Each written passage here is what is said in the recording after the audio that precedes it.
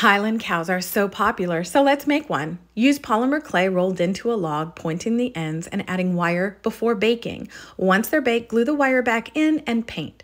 Go to my channel and get the free pattern for both horns made at felt and this snout. You're gonna make it, turn it right side out, and set it aside. Take 4 inches of a Dollar Tree pool noodle, glue it to something flat, and then add some Dollar Tree rocks in the center. And I know I'm going pretty fast, but the entire tutorial is on the channel. You're gonna cover the entire piece in faux fur except the top, and we're gonna also cut a nice big square that is about 1/2 inch bigger all the way around for adding later. First, we need to add in those horns by poking the wire directly straight down and bending it into place before gluing it on.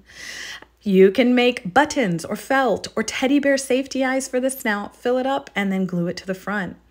Glue on that hair piece and add a floral crown, and she's done. Head over to the channel for the full tutorial.